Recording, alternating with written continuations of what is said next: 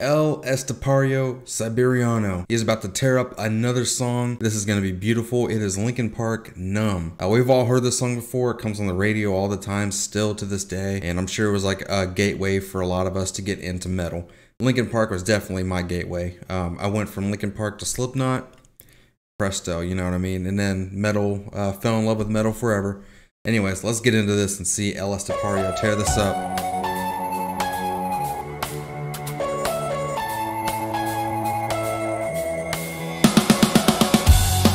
Damn, that snare sounds good.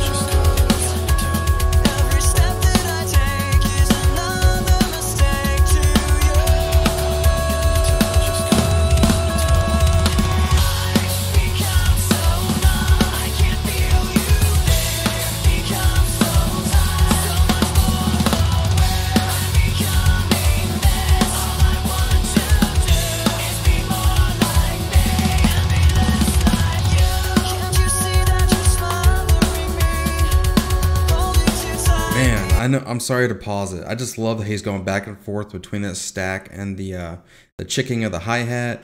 You know, his left foot and his right hand are essentially in sync together, or like, you know, well, more so back and forth with each other.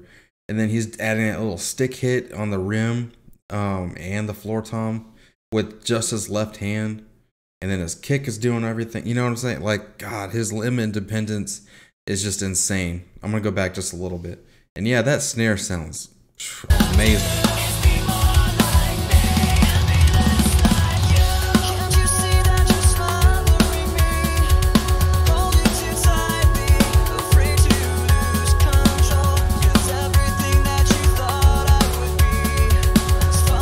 That is such a crazy beat.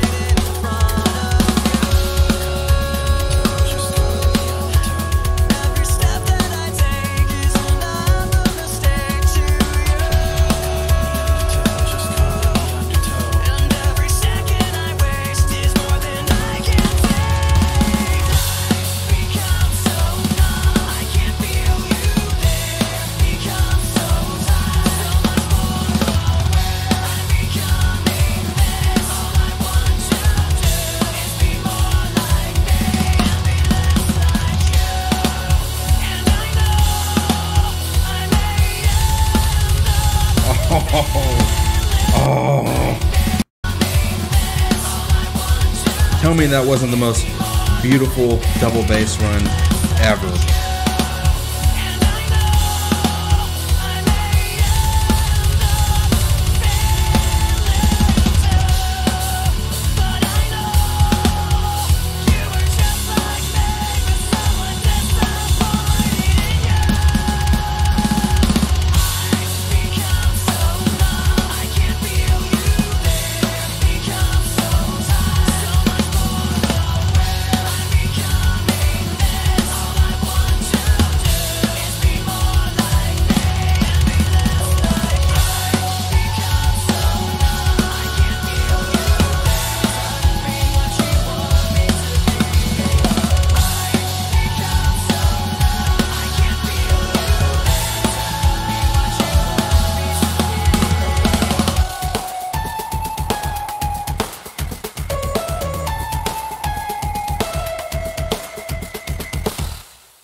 Oh my God, that was so beautiful.